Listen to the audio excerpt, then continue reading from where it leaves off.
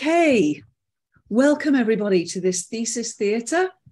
I'm Dr. Sara Brown, and I am delighted to present to you this evening Nadia Schafer, who's going to tell you all about the work that they've been doing on Lord of the Rings and focusing in on various things to do with, well, Legolas and one strange self. So the first thing I'm going to ask Nadia to do is just to introduce herself to you. And Nadia, could you just let the folks here know a little bit about you, your Signum journey, that sort of thing? Sure. Well, my name is Nadia Schafer. I know that most of you in this thing know me because I looked at your names and most of you are related to me, so thank you. I am a grad student at Signum. I started in January 2019, I believe, so I've done the vast majority of my degree during the pandemic. And it has been a hoot. I've had a great time. And for the last 8 or so months, I've been driving everyone in my life nuts with Legolas and Lord of the Rings. So tonight, I'm going to talk to you about my research about deep ecology, decolonization, and about Legolas. So I have a long slideshow for you that I have to admit, when I ran through this earlier today, it was very long. It was too long for anybody to sit through. So there's going to be some slides where we're just going to skip those slides. We can say hi to those slides. And then later on the recording, if you want, you can pause during that bit and see what on earth was happening. So it's looking okay with the slide. You can see. Looks okay. Good to me. Yeah. Perfect. All right. So this is my master's thesis, One Strange Self, Deep Ecology, Decolonization, and the Radical Hope of Legolas Greenleaf. I want to start this off as a land and territorial acknowledgement. This thesis is written and now being presented to you on the Haldeman Tract, which is a parcel of land that rests on the traditional lands of the Anishinaabe, Haudenosaunee, and neutral peoples. All three of which will be variously points mentioned in my thesis. So try to remember those names. As you can see from this map here, what is the Haldeman Tract in red, and that orangey bit is the bit that actually is being under the care of the First Nations people in our area. So a few definitions before we get started, just because I'm going to start talking and then it's not going to make any sense. What I'm talking about for decolonization. So this is the undoing of colonization through discovery, reclamation, recovery, and the uplifting of peoples who have suffered under imperialism. Deep ecology, I will define a little bit further a little bit later, but it's essentially an ecological framework that rejects the separation of the self from the natural world and focuses on the interconnection of the self and the natural world. Related to that as well are sort of three kin terms. There are different just ways of understanding it. Ecological self is sort of a philosophical understanding of one's place in the natural world, where those spaces overlap, where they intersect. Interbeing is essentially the Buddhist version of that, where the self is inseparable from nature. Related to that is right relation or right relations. This is a conceptual model that we use here on Turtle Island. Not every Indigenous group uses it, but it's very commonplace, where it's sort of looking at relationality and reciprocity between humans and their non-human relatives. Sometimes you hear this expressed in the phrase, all my relations. Sort of a cousin to that is Donna Haraway's work, where she has the phrase making oddkin, which is solidarity, allyship, and friendship with the unexpected. So I'll use the phrase oddkin quite a few times. And when I'm saying Turtle Island, I mean North America, as defined by some Indigenous peoples of the continent. This is a contemporary term that's an act of resistance, decolonization, reclamation of Indigenous stories and place names. I tend to go back and forth when I'm talking about it academically, but that's partly to lull you into getting used to hearing that as a term. So this is what the flow of my thesis on paper looks like. This is just so if you're at home and you're wondering, how long am I going to keep talking for? Give you like, okay, we've checked off these things. We're fine now. So Tolkien on Turtle Island, ancestors, awakening of the self, honoring pain for the world, for minus trace of Nimrodel. Those will all make sense as we keep going, hopefully. So first, why are we reading Tolkien on Turtle Island? Let's make that depressing thing go away. Essentially what happened was I was going to write a lovely thesis about robots. And about 2 weeks before the deadline was for submitting your thesis topic, the UN climate report came out. And also during that bit, There was more stuff with residential schools, and COVID was hitting a new wave. And actually this tweet came into my life, which was, "I wish it need not have happened in my time," said Frodo. LMAO, said Gandalf, "Well, it has." And that really resonated with me of like, okay, maybe what I need right now is to go back to Lord of the Rings and see this book that means a lot to me, what I can take from this during this time period. And so I went to my buddy Legolas. Legolas, I joke, my boy, is the beginning of my academic career for Tolkien studies, because I briefly became Tumblr famous by making a random post very tiredly one night. But sort of talking about Legolas as just sort of being this underwritten character that people can put a lot of things into, but there's already so much there in the text. So using Legolas, because he has all these identities that we're going to explore, he seemed like the right way to go. And we have Orlando Bloom there talking about how he would just play him as a background character, which is the only reference you'll have to the movies today, I promise you. So looking at Legolas as a Silvan Elf, I wanted to understand Legolas from a post-colonial perspective. And again, that's sort of the tie-in with decolonization, looking at how colonialism and imperialism have affected certain places and how life goes on afterwards. So when we're looking at the Silvan Elves, there is a huge line of argument that I don't want to get into about what does a post-colonial examination of that mean. Essentially, there's a huge spectrum of arguments about what Tolkien, as a white writer living in the time period he did, what he was talking about. So I say that there's a huge spectrum. There's the one spectrum end of the spectrum where he is twirling his mustache evilly as he's trying to tell us about how the British Empire is the best thing that's ever happened for the world, which, I mean, it is not probably true by any other scholars. Like, having read any of the things, no, that's not true. But we'll say that is the one extreme. And the other extreme being that he was very purposely metatextually perspective. He was writing these things in order to convey what these people thought about these people. And really, he's thinking like 6 layers ahead, which may be true, but is sort of the extreme example of that.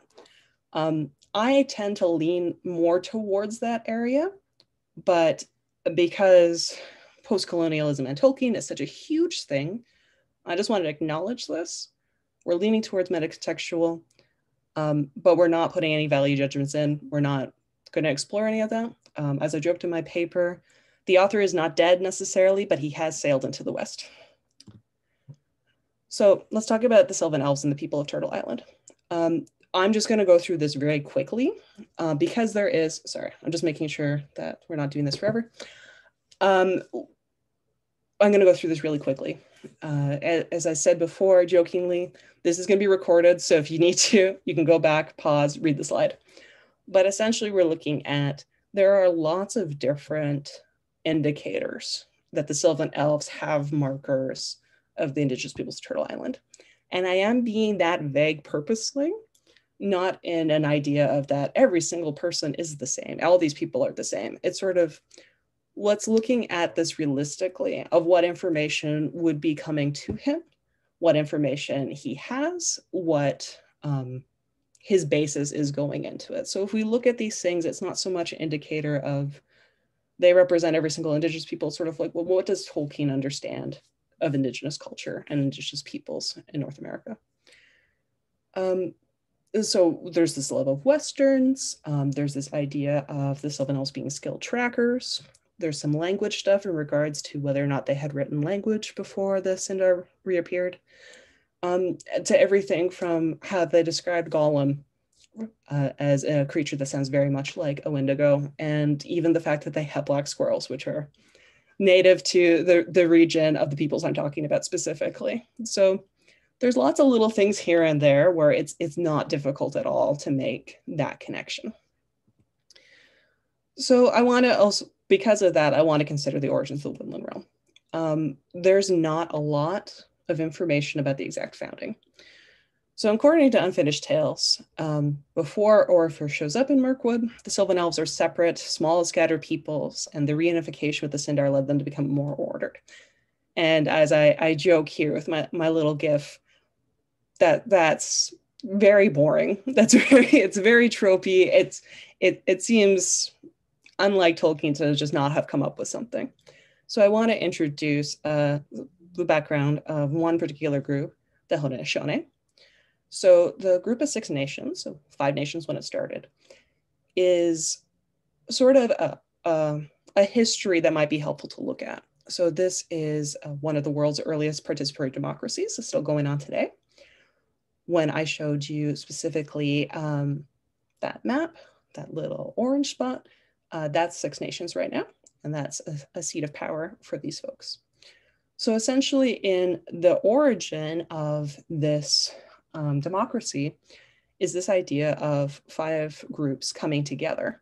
And they are brought together under this idea of peace, that as a council, they would make decisions together. They would have this group. But according to the legend, the person who first ran this group, the first leader, is an evil warlord, a dark wizard. And he has essentially the evilness combed out of him, combed snakes from his hair. So the idea is this a person who comes back to the right way of living, the right way of being, and that is the person who goes and becomes the leader. And so this is brought as an alternative perspective, because what if it's Orifur who is becoming the king of this new nation because his group was the furthest away from that right way of living? This is this person who has come back to the correct way of living. And when that works with the text as well, as we see in Nature of Middle-earth, this is this group coming back home instead of this small group imposing their culture on everybody.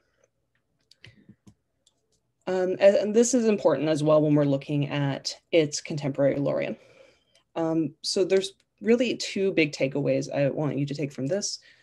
And this is the idea of guardianship and of wisdom. So when you look at background text in Nature of Middle-earth and Unfinished Tales, there is a lot of repetition of the words guardian, wisdom, wise, etc. And that's often used as an indicator of power. So we have Galadriel referred to often as wisdom, and that she had wisdom that the Silvan folk didn't have. And it was okay when Amlaroth was king because he had wisdom.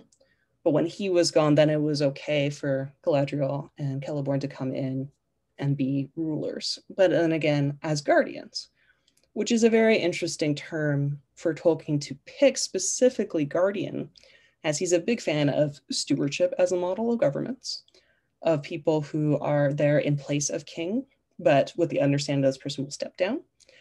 And guardian is a very different word. And what it's interesting in postcolonial studies is that guardian often is used in legal documents regarding colonial states and their obligations to Indigenous peoples. For instance, in the Indian Act, which is still being used in Canada, the word guardian shows up a lot as explaining the state's role.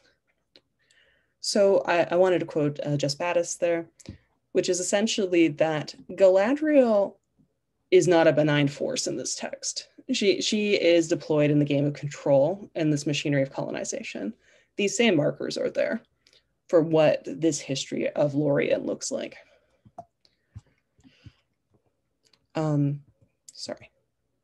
This is another thing too, I didn't mention before. I use a lot of fan art because I find it really interesting to see how people react to things and of how people very glibly can pass information on. So I want to talk about the Battle of Dagorad. So we're looking at the Second Age is ending, Third Age is about to start, because we want to see Legolas, the time period he was born. So we learned at this battle, when we're talking about wisdom again, it's the idea that the 2 major leaders at this time were irresponsible for not putting their people under the control of another leader, of the Sindar leader. Yes, doesn't matter. Not a Silvan leader. But because of that, it was their fault that they suffered huge casualty losses. So it's really interesting when I brought this little piece of fan art out, it was more of just how people reacted to this, of this idea that, oh, because they were so independent, they lost their lives, doesn't really make a huge amount of sense. And because of that, I was bringing it, there was a fairly large parallel here between the Silvans and the Indigenous peoples of Canada, specifically serving World War I, but we don't have time, so we're going to skip that. Please review that later for recording. But this is all to say, when Legolas is born, what the Silvan nations look like at the beginning of the Third Age. The woodland realm of the people who have gone to battle, about a third of them have come back-ish. So his father, Thandu, I cannot talk today. The other thing is I'm a little dyslexic and a little hard of hearing, so I mispronounce everything at the wazoo, and I very apologize for that. Thrandu, I can't talk today. Doesn't matter. I'm getting the good. Yes, I said it right.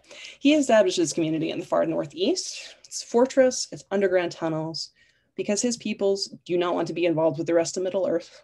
And they think that Mordor at some point is going to come back and be an issue. So they want to be ready. And also important at this point is that the Sindar have effectively integrated into Silvan society. So Legolas's identity at this point is entirely Silvan. While he does have that Sindar ancestry, he only refers to himself as Silvan. So this is sort of the one approach to this colonization of that. Essentially, we have a new culture that has come about.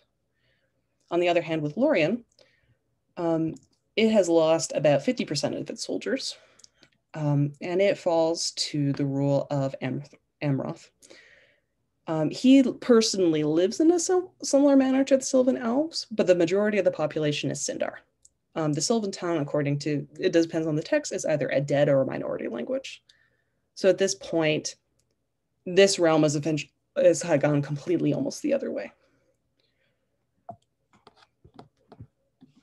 There we go.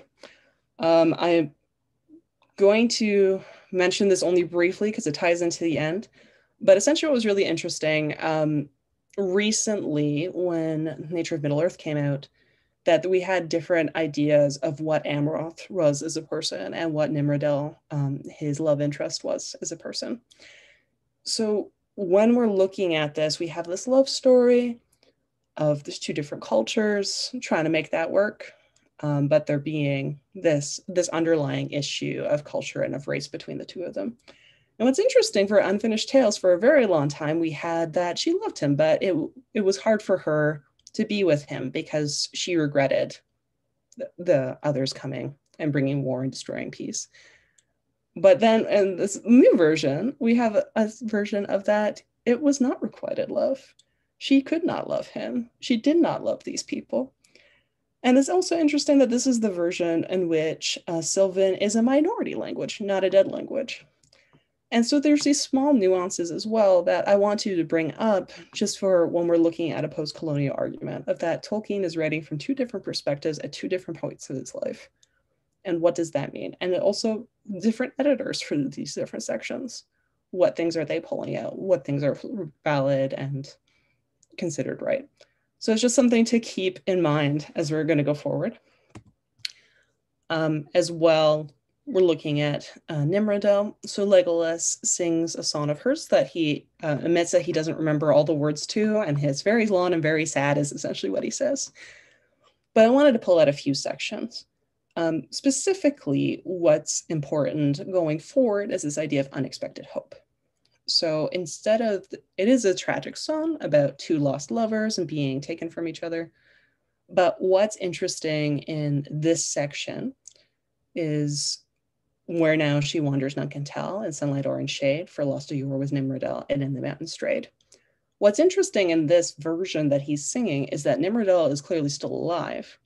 And then the idea of straying, which is suggesting a level of decision-making beyond accidental separation. So he's actually having a different version of this story in which there is an element of agency and decision-making, but there's also an element that this has not ended tragic. This is not Romeo and Juliet where both people die. This is a different story. So Legolas's depiction is of a lost wanderer instead of this doomed lover, which is, I think, quite interesting. And so wrapping this up quick, Legolas. He's born into a post-colonial world. He's part of a post-war generation. He has a historical and ethnic tie to the Sindar, but he identifies as Silvan. We don't know what the heritage of his mother or grandmother were, so we're not sure to what the amount of genetics he is of the different groups, but for him it doesn't matter. He's Silvan. Even Tolkien in his notes refers to his name as a royal name and an originally Sindarin line. So even at that point, when Tolkien is writing and coming up with his name, he is writing it from a Silvan perspective. This is a Silvan person's name, spelled a Silvan way. So there's a great argument that I don't have time to get into about the loss of language being a tool of colonialism. So Legolas's name is sort of this sign of resilience. This was a very specifically picked name for this reason. But it's also because of the compound of it, it's not just his heritage, but also this identification with the forest. So I'm not going to go into this hugely, but essentially it is that Legolas counts time, he counts perspective and history through the natural passing of the forest he's from. Speaking of terms of leaf fall as seasons, of the growth and death of trees as being time periods. And essentially nobody else likes Mirkwood. Everybody's descriptions of Mirkwood make it sound like a very unpleasant place to be. And anytime he has a chance to talk about Mirkwood, he talks about how lovely it is and how much he loves this place. So this is Legolas coming into the book. And I won't mention this too much because there's sort of the joke I get sometimes of like, why didn't Glorfindel go along with the fellowship? He's right there. It would be so much more useful to have Glorfindel.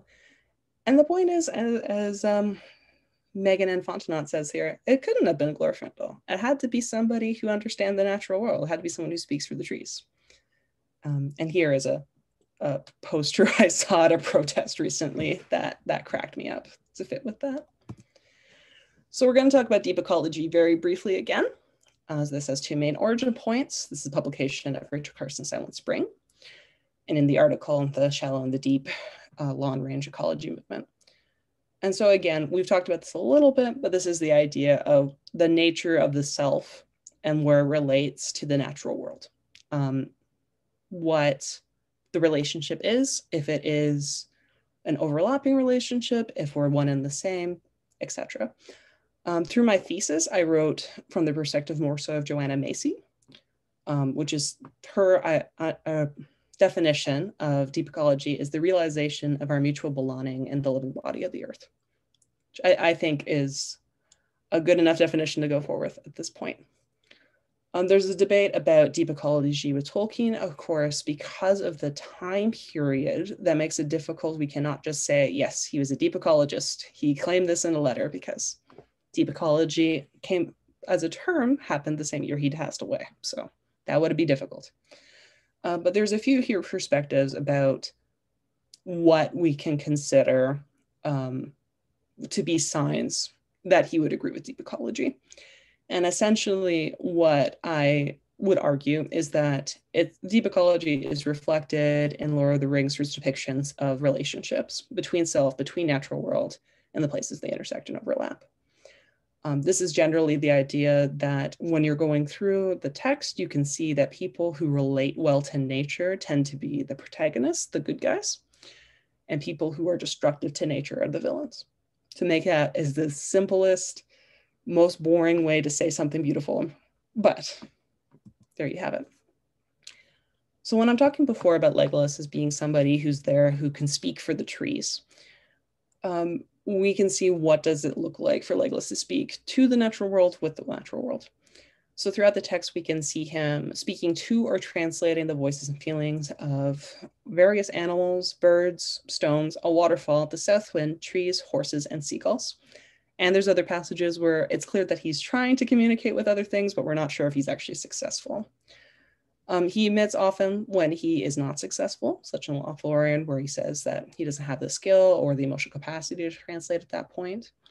And there's sometimes where he tries things and it doesn't work out. For instance, my favorite Legolas passage is when he accidentally falls out of a tree because he's trying to get to know the tree better. And I think that's very sweet. So part of that is the making Oddkin. When we're talking about looking at the natural world, that means that we're going to have to make relationships that we're not expecting to make. It depends on someone's personality. For me, becoming friends with a tree doesn't seem like the most crazy thing in the world, and for someone that does. But when we're looking at making Oddkin, it's sort of what are the relationships we're not expecting to make, these partnerships we're not expecting to make. And I will not go into this hugely, just if you have a passing familiarity, it's this relationship between Gimli and Legolas is very important when we're talking about making Oddkin. These are two estranged peoples who have a bias against each other, who in contacting with the other and getting to know the other realizes that they are kin, they are not separate from each other.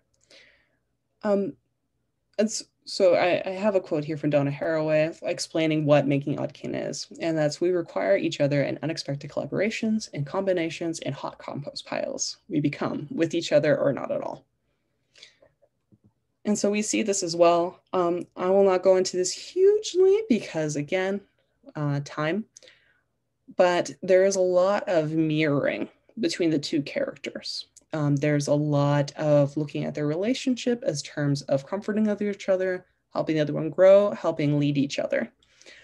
There's a few biblical references that's quoted in their speeches back and forth. So Tolkien is doing this quite purposefully to see that these people are echoing each other's language. But essentially, it's this unlearning of cultural bias. It's learning about the need for relationship with other peoples and depending on each other as friends and as sort of reflections of each other. I will point out for the fan art for this, that the title of this piece was Aragorn is on the worst hiking trip of his life. And I think you should appreciate Aragorn's face in that picture. So we're looking at Legolas still making other Oddkin, two of which are Arod and Gollum. So Arod is the horse that Gimli and Legolas travel with, particularly. And there's a lot of language of Legolas being very specifically talking to Arod as my friend, naming him my friend. And also parts where they are communicating, they are in conversation with each other, not that is verbal for the audience to hear, but between the two of them. We can see that there's an instance in which Arod is afraid, so Legolas covers his eyes and he sings to him and talks to him. There's a deleted scene from the books that we got where he has a conversation with the horses to give them the agency of they can leave whenever they want and come back whenever they want, which is quite sweet. The other one is an attempt to make a relationship with Gollum. So Legolas uses Smeagol as the name for him until he's with other company that uses Gollum, so he changes it. But the really important thing here is that Gollum's escape was due to overkindliness. The wood elves would lead him through the forest and let him to climb trees and enjoy the forest because that's how they would understand wanting to be in the forest, wanting to explore things. But Gollum is actually using this to contact the enemy, and this ends very poorly for these elves. But the fact that Legolas chalks this up to overkindliness, that it was sort of, we try to emphasize and make relationship with someone that maybe we shouldn't have this time. And that is relating throughout the text as well. Essentially, there's some people who have made an argument that the fact that we don't hear any voices from Mordor is this act of colonialization because we're refusing the other voice. But it also can be used as a refusal to let evil have a platform to speak. There's 3 instances of Legolas shooting an agent of Sauron directly through the throat, as multiple occasions in which he just makes the first shot, essentially, to the point that Gimli tells him at one point to literally shoot first. So we have the Han Solo shot first font over there. So it's interesting to see Legolas as this idea of it's open communication and open dialogue, but he's also direct action, that evil does not get a chance to speak. And in the thesis itself, I quoted Jack Kirby of his idea of the only thing with politics is that if a guy liked Hitler, he beat the stuffing out of him, and that would be it. And I feel like that applies very well to Legolas of, people from the Sauron does not get a voice if Legolas has any say in it. But from that as well, Ithilien is Megan and Fontenot and quite a few other people, including Elizabeth King, focus on this idea of that Tolkien never relishes violence. So even people who use violence in this means of peace usually follow it up with acts of service, of community, of creating and restoring what was, and making things better even. So we have Ithilien at the end, this place, according to Fontenot, where Eowyn, Faramir, and Legolas all end up here, because all three of them are people who are very ethical people who had to use violence in order to preserve peace. So it's interesting that I like Elizabeth King's argument here that trauma-related struggle and traumatic stress is never a moral failing in Tolkien's works, but he always shows that the most normal way to respond to your trauma is to turn the suffering of the self towards the service of others. And from there, we're going to go sort of one veer way before we go back to that. And this is really needed to talk about Legolas and Fangorn. I joked when I was writing my notes to myself, and I wish I still had that note, that was Fangorn, Legolas loves Fangorn the way I love Godzilla. We're really talking here about the mysterious other, the things that are not known, the things that are not understood. So Legolas's relationship with Fangorn is quite interesting and is where this paper really started. But it's talking about that Legolas, who he is here to speak for the trees, who understands the natural world, is faced with something that he doesn't quite understand. And something that's very ancient, very old, and he wants to understand better.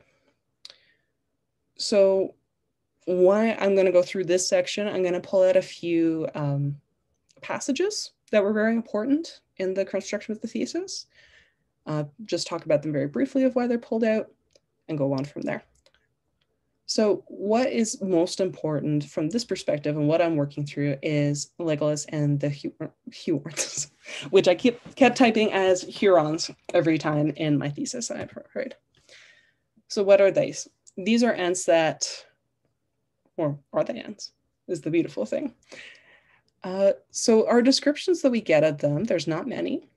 We have one from Mary, which essentially that they are ents that are almost like trees. They move very quickly. They move in groups. They move in shadows. They can speak to ents, but we don't hear their voices. They have become queer and wild and dangerous.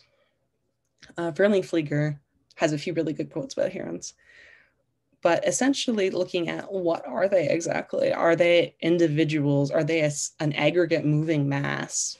They're sort of this surreal picture of the violence in nature, which is, I think, quite cool. So when we look at that as well, what's interesting is this, Verlingfleeger says that they are tree fairies, defined by their actions, aiding in the process of creation by making effective against the orcs, the divine tree idea. So what is interesting about them is that they're really identified not by their appearance, but what they do in the forest. They're this mysterious agents. They're this embodied version of wrath. They're sort of representatives of the underworld, of death. And what's really interesting is that throughout tradition, that sort of character of the tree fairy, the dryad, is a very feminine character, but Tolkien makes this very masculine character.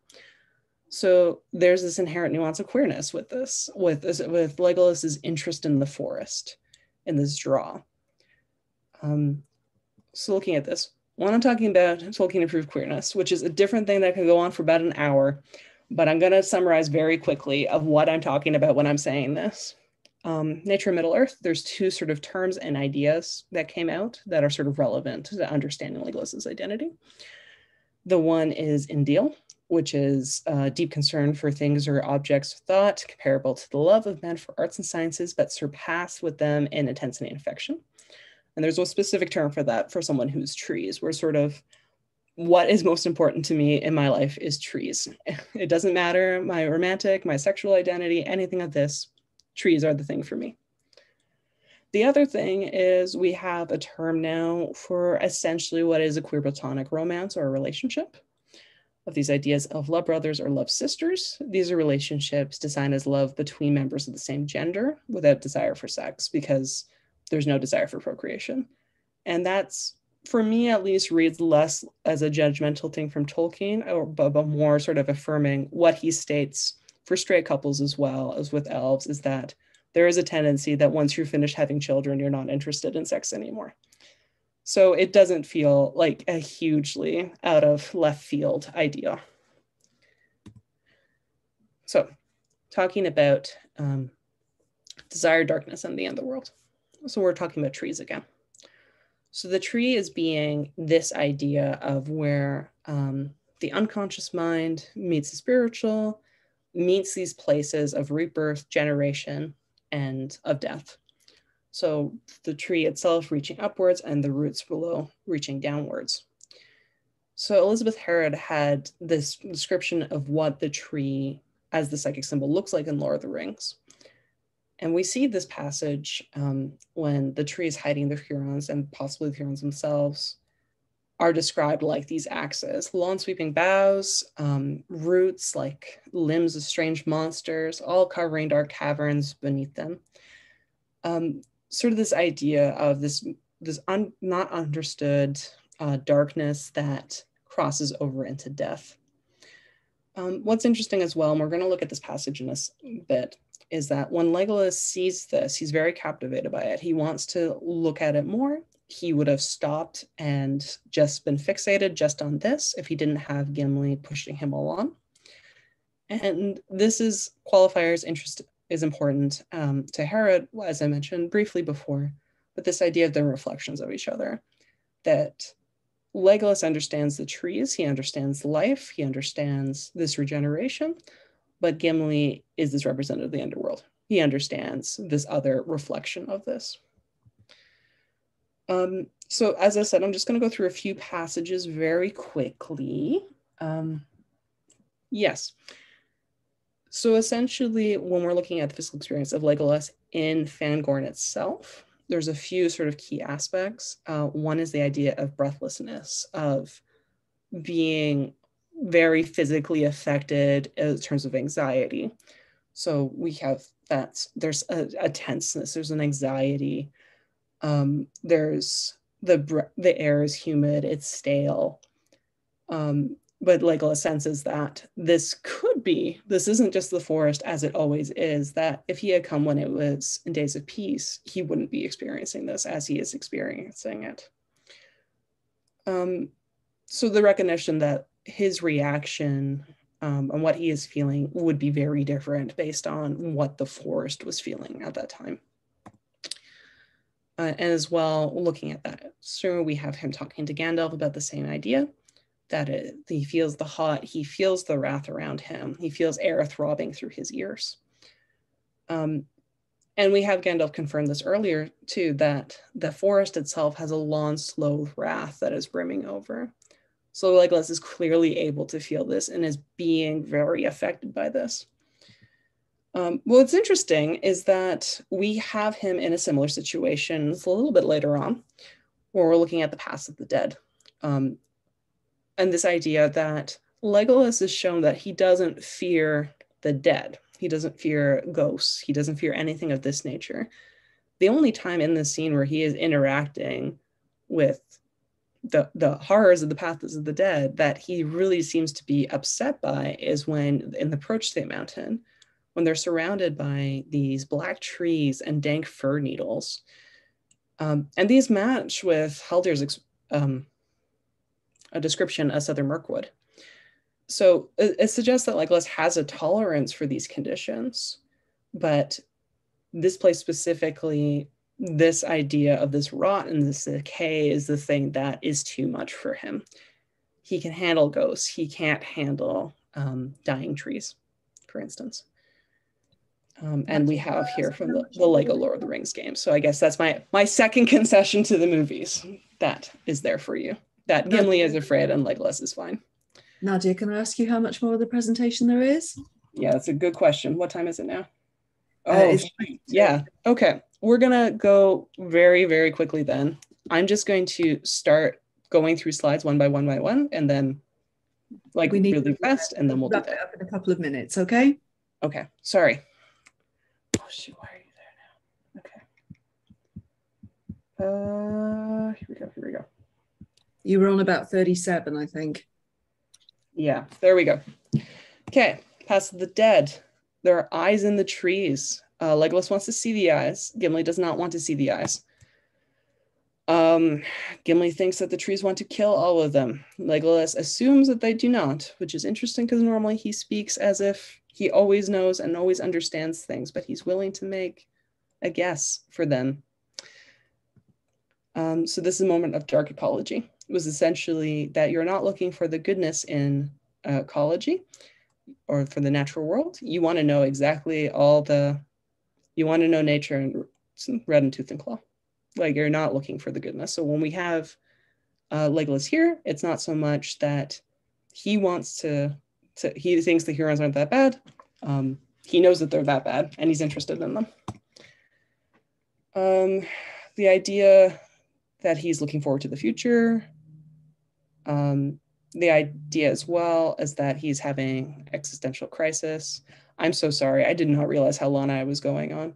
So I'm just going to start wrapping things up. Essentially, if we're going to wrap this up real fast, essentially Legolas has seen things that he would not have normally seen, things that he's not expecting. And then he gets to make different choices than elves would normally be able to make. That's it. Yeah, we'll just, as I said, this is recorded. You're welcome to look at my slides and you're welcome to ask me lots of questions. But I'll leave it on this for question period. This thesis has a playlist. So if you're interested, you can go to see what I was obsessively listening to while I was writing it. And I will stop sharing. And again, I apologize. I did not realize it was 7:40 already. It's okay. It's so interesting. So, you know, as I warned you, it's very dense, and that's me cutting. Yeah, don't worry. But thank you very much for taking the time to give us that overview of your thesis. I really appreciate that. And I'm sure that the people watching appreciate that as well. And for anybody who's interested, obviously, if you are a member of Signum University, you'll be able to borrow Nadia's thesis out of the Signum library and have a look at the work that she has been doing. And I hope that you will do.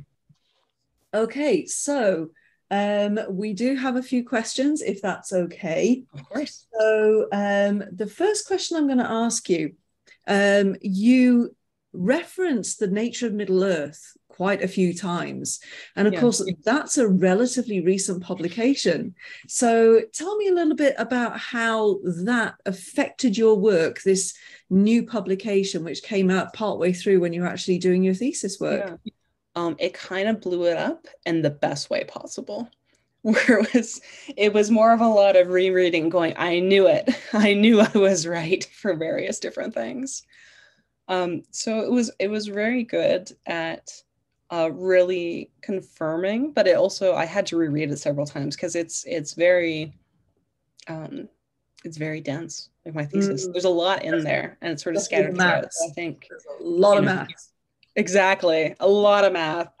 So, ask me in 2 years and I may have even more thoughts on nature of Middle-earth, but I was lucky enough that it came out right before my reading period. So it wasn't, 6 weeks before my paper was due being like, oh no, I've just been proven wrong on everything. But I was very excited actually at that opportunity to be so early at looking at those notes. And it's clearly informed quite a few of your thoughts. Yeah, definitely. Okay, another text that you were referencing there was Rachel Carson's Silent Spring. Yes. Right. Now, I mean, that was published in 1962. So we're looking at, it's a 60-year-old text. Why do you think it still resonates 60 years later? I think just with all of Rachel Carson's writing, it's so lively. And I don't mean that in sort of a weird, it's doing a song and dance for you, but just sort of like, it feels so alive. You feel with her writing that you are there in the room with her, talking to her, even though this text is 60 odd years. Mm-hmm. And there's so much in it that even if the specifics that she's talking to about in terms of chemical influence on the environment is very different than it is now, but like the sentiment of it is still so important that that message still carries, that, you know, I'm sure you read that book another 60 years from now and you're still going to find that same meaning, that same importance in it. I love Rachel Carson, so I'm a little bit biased in thinking that, yeah, that work can be important forever. But I do think it really shaped, especially scientific nonfiction, of what that looks like just even as a field after that book. So kind of like Tolkien's own work, it continues to have meaning for us because, you know, its core message, its core themes are actually eternal, I suppose. Yeah, exactly. And that's what I really got to enjoy rereading it now again, like in this time period of my life and this time period of what the world around me looks like. It's interesting to have this text that, you know, is closer to a century than not old. And it's... Yes, indeed. Okay, so we've got a couple of questions from the audience. One person has asked, how often is guardian actually referenced in the text? So I don't have the exact number, but essentially it's more in the supporting text, as I said, which is what I would call unfinished tales in Nature of Middle-earth, where we're looking at things that were not published within Tolkien's lifetime, which was not necessarily going to be published ever. And it's more of, I would say, in my notes at least, I saw it 3 or 4 times within a few paragraphs. I would have to look up the exact number, but for it to be, you know, if you have a page and a half that's dedicated to a subject, and for any word to be used that many times starts, you know, raising a flag, especially when it's combined with wisdom, which is used quite a lot. And is interesting because the only time we hear the Silvan Elves being referred to as wise is from Gandalf. And sort of in Lord of the Rings as somebody who's actually there on the ground living in that world. So yeah, I'm not sure what the exact number is, but if I would say, it would be like 3 or 4 times on a single page. Okay, a next question from Jane Goddard, who says, you mentioned that it's appropriate that Legolas, Éowyn, and Faramir wind up in Ithilien for restoration and healing because they have acted less than ethically. Can you say more about why they require the specific type of healing that Ithilien offers? Sure.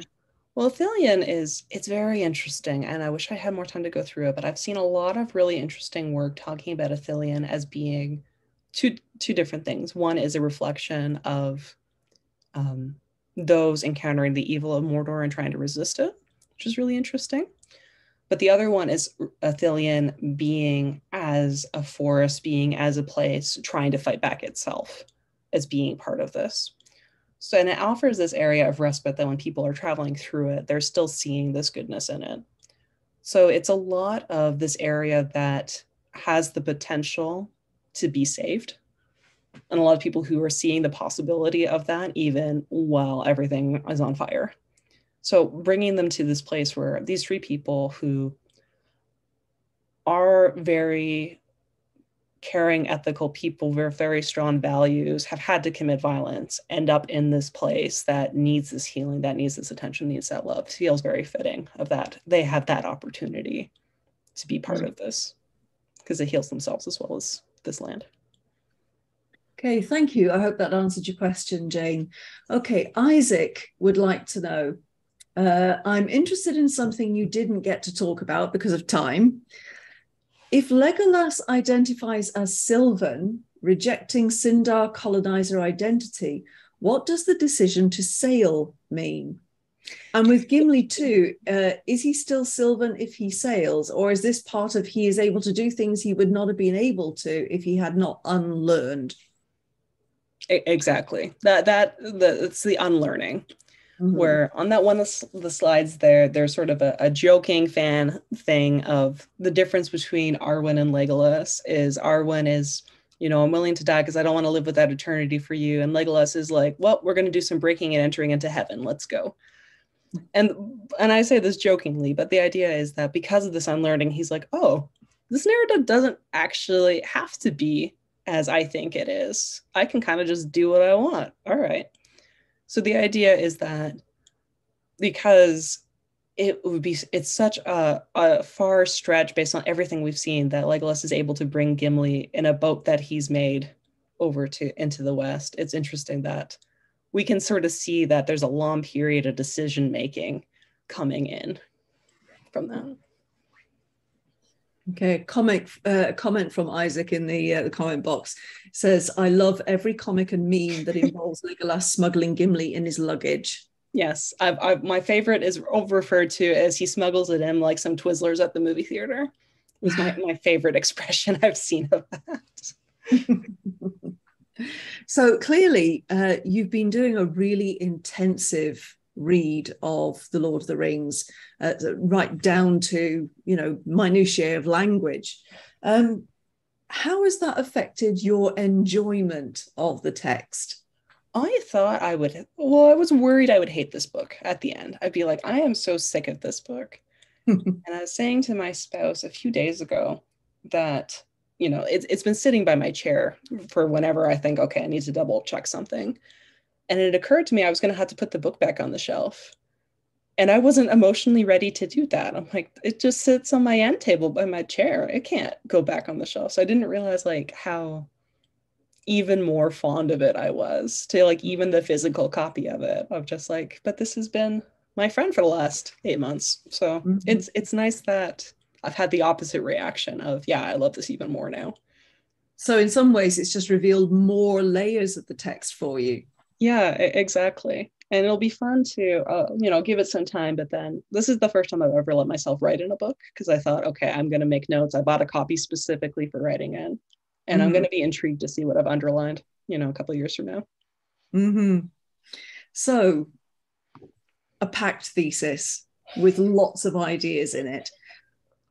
But what sort of things did you have to cut out for time and space that you really wanted to pursue, but you couldn't? Well, I mean, you saw my flash forward of, I think, 15 slides was the last 30 seconds of that. And that was the stuff that was in the thesis. I know, and that was the things that were in the thesis. And there's stuff even in the thesis that didn't make it into the presentation.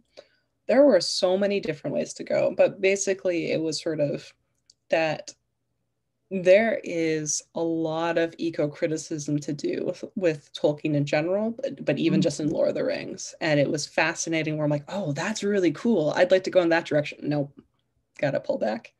So I'm excited just in general with Lord of the Rings and ecology, but like there's so much for decolonial work. It's just the possibilities of it is fantastic. It's just more of, I ended up doing like a sampler platter of all these different things that basically almost every section. I wish I could go back and expand that, but I'm not going to do that for a master's thesis.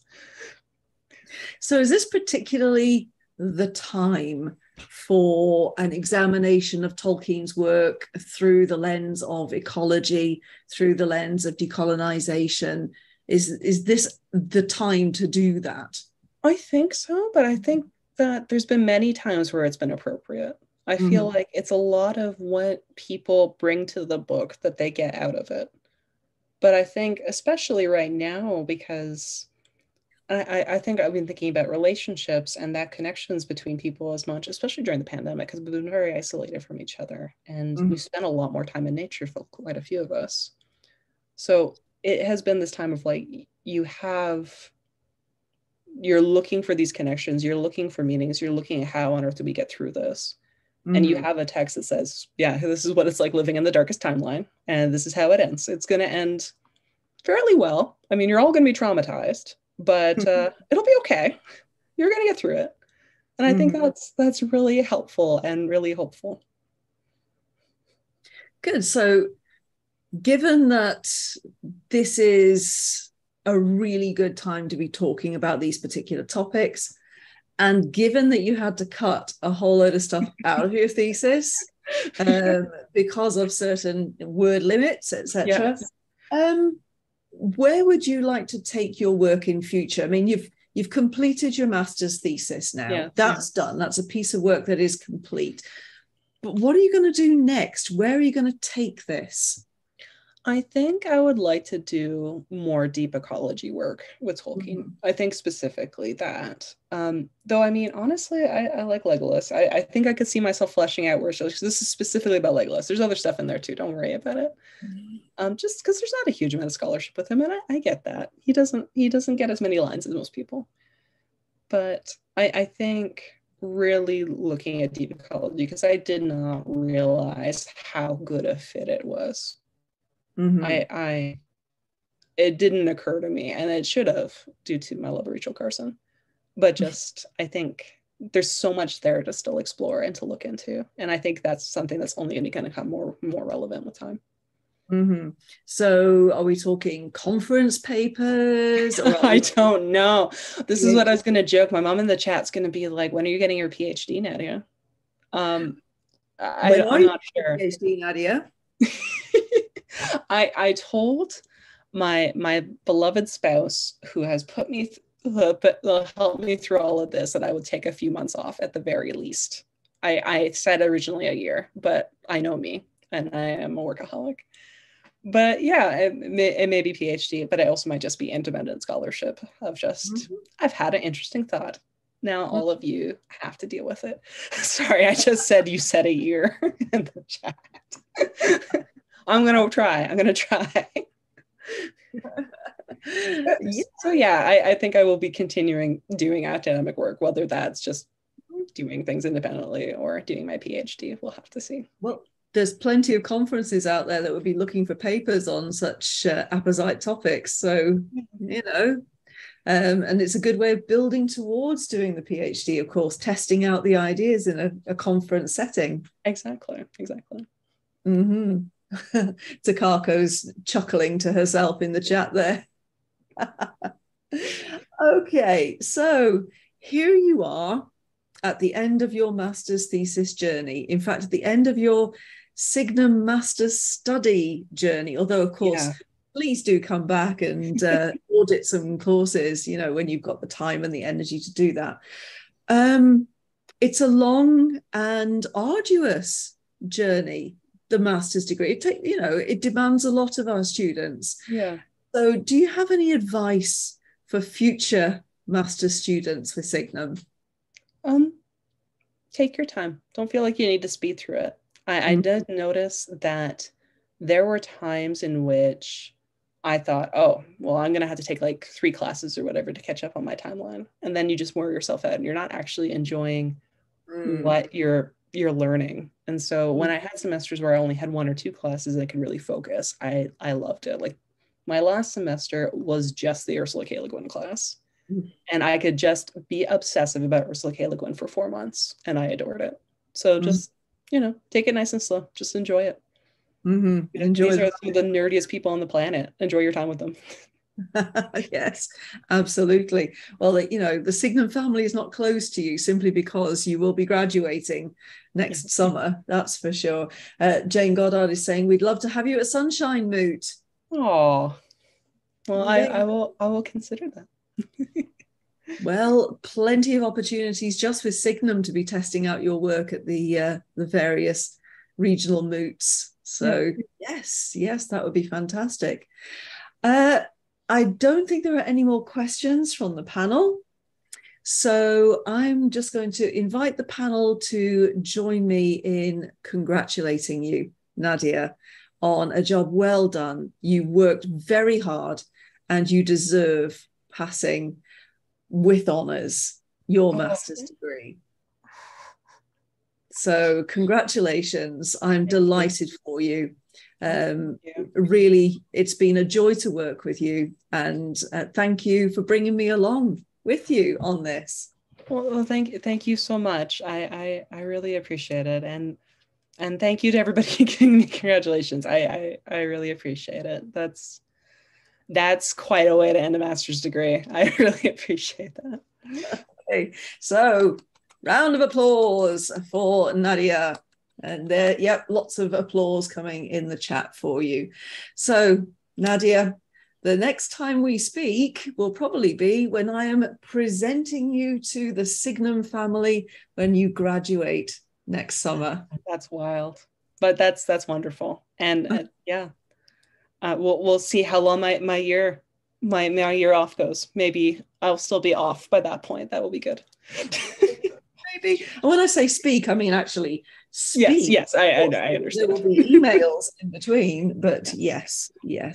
I look forward to attending some of your papers in future conferences. That sounds perfect. Thank you. Okay, so I just want to thank everybody who has come to support Nadia for her Thesis Theatre today. Really appreciate you coming along and showing your support and asking questions and cheering her on in the chat. It's always lovely when the students are able to bring along friends and family as well as members of the student body. So thank you very much for attending.